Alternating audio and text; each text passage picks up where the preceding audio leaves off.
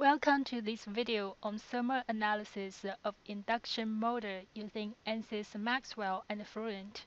This video contains two parts. Part 1 will focus on loss calculation using ANSYS Maxwell. Part 2 will focus on temperature calculation using ANSYS Fluent.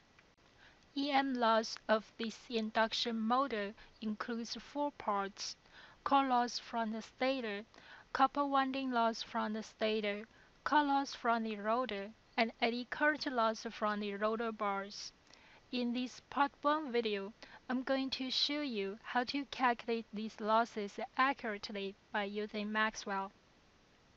Instead of creating Maxwell model manually, we can take advantage of another tool, which is called RMExpert, to help us create Maxwell model automatically. We can drag and drop RMExpert model into Workbench easily. RMExpert is template-based analytical tool which is designed specifically for electrical machines. Here we can enter the geometry dimensions, assign the materials from material libraries easily, output power, voltage, radial speed, operating temperatures, and other settings can be set up in the solution setup. Once analyzed, we can generate the efficiency speed curve. We can also review the losses, including the core loss, winding loss from both rotor and stator. Now let's create Maxwell model. We can create either Maxwell 2D model or 3D model automatically. This Maxwell model is created completely automatically based on the first RMExpert model, including the geometries, the materials, the excitations, the motions, the solution setup, and even the post-processing. The loss of this induction machine comes from four parts: core loss from the stator, core loss from the rotor, winding loss from the stator, and a winding loss from the rotor. Core loss calculation is based on the core loss model. For electrical machines, we usually define it as the electric steel. Core loss is calculated based on these loss coefficients and the field solutions. Core loss includes the hysteresis loss and eddy current loss. The loss coefficient can be extracted by Maxwell based on the loss curves and the nomination information, which can be usually provided by the vendor. We also need to activate core loss calculation through here.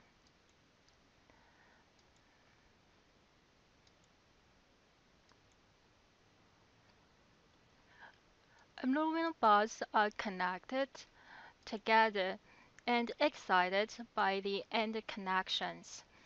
Eddy current loss is calculated, and the eddy current effect can be activated by selecting all the bars. The winding loss for all the copper coils is calculated based on the current and the winding resistance. Maxwell can't simulate the winding resistance for us due to the fact that this winding is stranded. We have to get this value either from the RMExpert or hand calculation or from the test. The inductance here is the leakage inductance. Winding inductance itself can be calculated by Maxwell. Accurate loss calculation requires accurate field solutions. Accurate field solutions require fine mesh. Unlike the static solvers, transit solver does not have adaptive mesh. If we plot the mesh based on these default settings, We can see mesh around the rotor bars is coarse. What we can do is to create the mesh operation based on the length. Similarly, we can add the mesh operations on stator, rotor, and coils. Here's the new mesh plot with the mesh operations. As you can see, the mesh around the rotor bars is much finer. We recommend 100 time steps for each cycle in order to get the accurate loss. In order to save the simulation time, instead of using the uniform time steps, I use 20 time steps for the first 6 cycles and 100 time steps for the last 4 cycles. We also need to save field solutions in order to transfer the EM loss to Fluent later. We don't have to save the field solutions for the entire simulation time, just the last cycle is good. Now let's generate the loss plot. We can generate the loss plot through here. We can get the core loss. We can separate the core loss for the rotor and the stator. The solid loss here represents the loss for the rotor bars.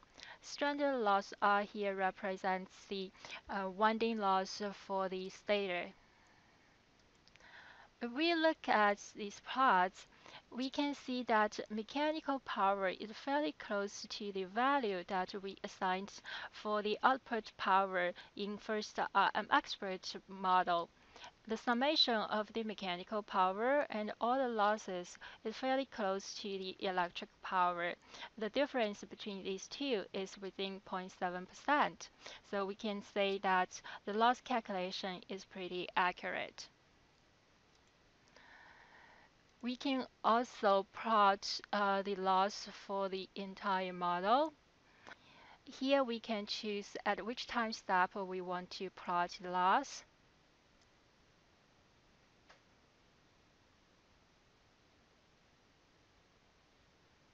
Here we can see the loss distribution for the whole model. In order to transfer the loss calculated by Maxwell to the Fluent, we just need to drag the solution from the Maxwell to the setup in the Fluent. The core loss for the rotor and the stator, the eddy current loss for the rotor bars will be automatically mapped to the Fluent. The winding loss can be assigned in the Fluent manually. This setup is a one-way thermal analysis. If we want to implement the two-way simulation, then we need to modify the material properties. We need to add the thermal modifier here. Instead of the none, we need to add the thermal modifier for the material properties. Here it is the conductivity.